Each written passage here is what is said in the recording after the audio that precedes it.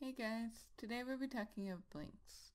I'll be talking about a few ways to set up blinks inside the character build, different sets of blinks for different emotions, and secondary action on the eyelashes. So I started just by roughing out what I was planning to build. So if I go into the eye symbol, you can see here that I have a sketch layer. And I was trying to pay attention to the spacing on them. And some of this I cleaned up, like I fixed in the cleanup stage. And you just want to make sure that there's enough space that nothing looks like it's sticking to each other for two different lines. And when on the way back up, you would probably want to favor the last drawing. So these lines are going to be a little bit closer to this last drawing than they were to the close position. And that's how I kind of approached it on all the other ones as well. Okay, so I cleaned up all the sketches. And this is what I came up with in the end. And if you want to see them both blinking at the same time, you can see here. I didn't do the pupils or the eyebrows. If you were going to do a blink in your scene, you'd also want to animate your eyebrows and your pupils. So as the eye comes down, let me just grab this pupil here. Your pupil will come down as well as the eye close. And the same thing with your eyebrow will come down slightly to the closed position, and then it will go back up again. And I threw in some secondary action on the eyelashes just to give you an idea of like something that you could do with the eyelashes if you felt like it. So there's a little bit of drag on the eyelashes. So just what I was thinking about when I was animating this was just go and turn it so we can just see the frame before this one. So you're just gonna drag the eye back, like the eyelash back in the direction of the frame that came before it. So this one would be pointing up towards the last drawing. And this one would be pointing up towards there. This could probably come out a little bit. And then this changes the direction, so this is pulling, like this is where it's being pulled from, and this will point back towards where it came from. And same with this one, and then it just settles into place. This doesn't have to be too extreme at the very end, just a little bit of like a nice little settle there. And I didn't bother putting eyelashes on her in every single one, it was just some different examples. My preference for when I do eyes is I like to just put a nice big fill underneath them. So you see I have like the white, eye white is like down here. And then you have the pupil underneath. And then on the inside here, we just have this circle of her skin color just so it hides the edges of this eye white here. I prefer that because I don't really like messing around with masking things, and I find it frustrating whenever you have to switch the frame number of a whole bunch of different symbols to make the blink. Like this is how you'd set up it if you wanted to do it the master route. And I thought I'd finish it up so you could see how I'm setting it up. So I moved the pupils underneath the outlines. So here's the outlines and the pupils are underneath. And I just got it off the old eye white layers for now because we're not going to need them for this. I'm just going to move those at the bottom. Okay, so if we go into the head, you can see I took out, just one second. You see these frames here where I have this here? I took those out and I made a new layer underneath. And it's just a white fill of any of the space that you would see inside of the circle of her eye. It's filled in with white underneath on all these, and both of the eyes are in the same comp. If you are having any trouble with this or you're wondering how exactly to set it up, I'll be throwing this file in my Dropbox. Also, I did cover this a little bit in I think in one of the builds tutorials whenever I built her face, I showed you how to set up just at least one view of the eye. So, okay. So that's how I set up the inside. We're going to make 2 new layers on the outside of the eye cap and just drag these up here. And we're going to name these ones mask.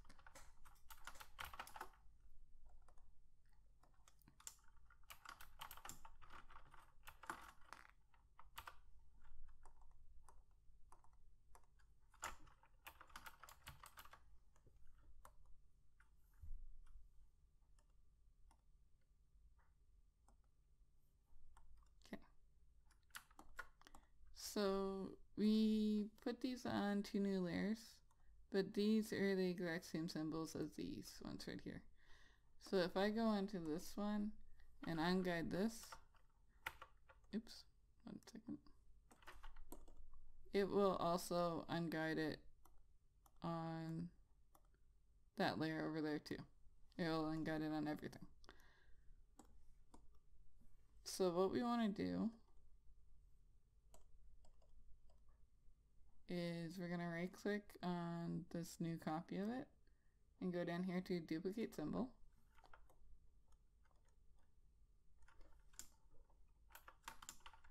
And just change the name to something else. And then I'm just going to click here and copy this name. And I'm going to click over on the side and go into my library, paste the name in, and select it. And I think I'm making this more complicated than I needed to. I'm just going to swap the symbol, and then I'm going to select outline mask. There we go.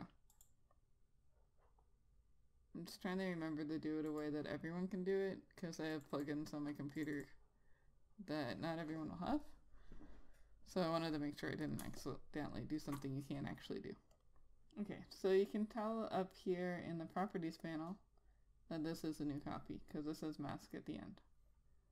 We're going to go in here and we're just going to guide everything off except for that white layer.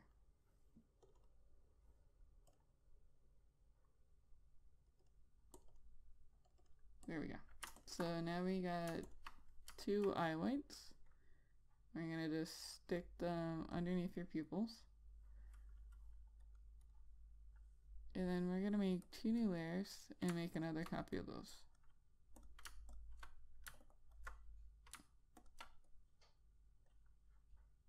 So they're over top of the pupils.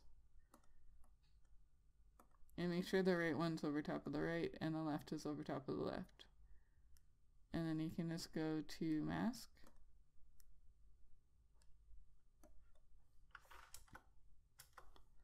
So you can see that now it just masked it out. So it's a different way you can set it up.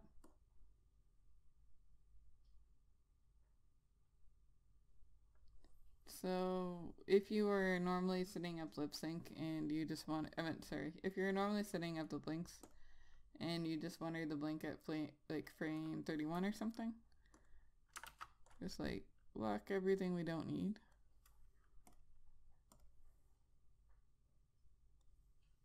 And I'm just going to select this and we would put it to single frame. Single frame for everything.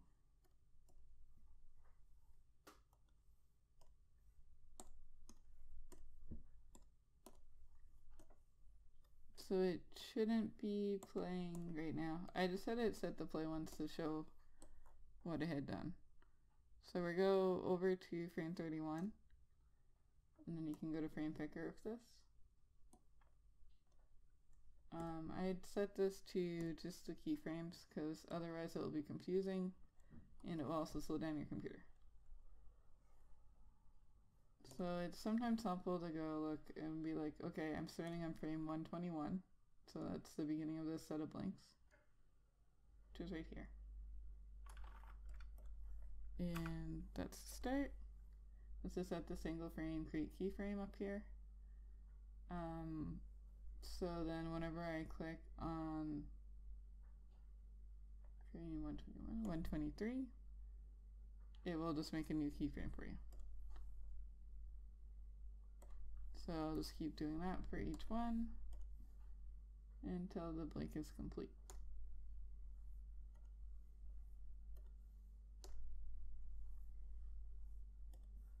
Then I'll do it on the other side. This one started at frame 1. And if you've seen that I clicked this and it's not making a keyframe, it's because I'm trying to make the exact same keyframe that's already there. So I just put it in manually. It wasn't super necessary. I just like being able to see where each one it is.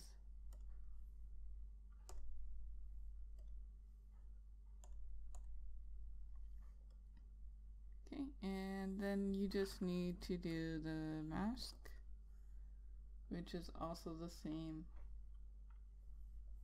as,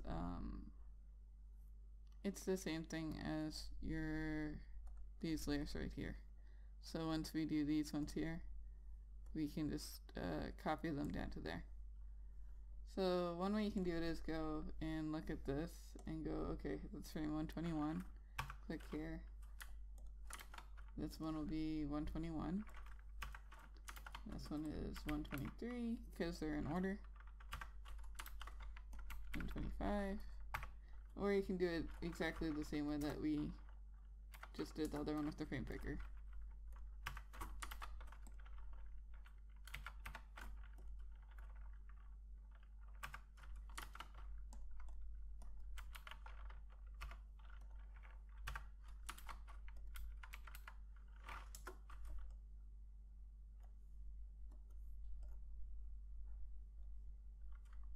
So that should have worked, and then we'll just bring this down to here. And I put on the wrong layer, so that's why that didn't work.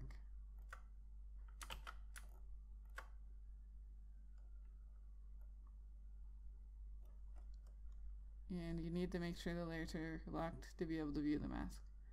So now we got one complete blink for one eye.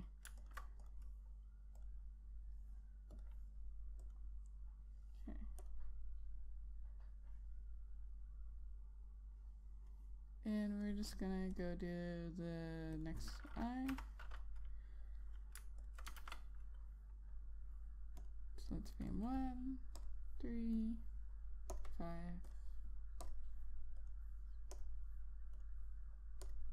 Okay. Let's drag it down here.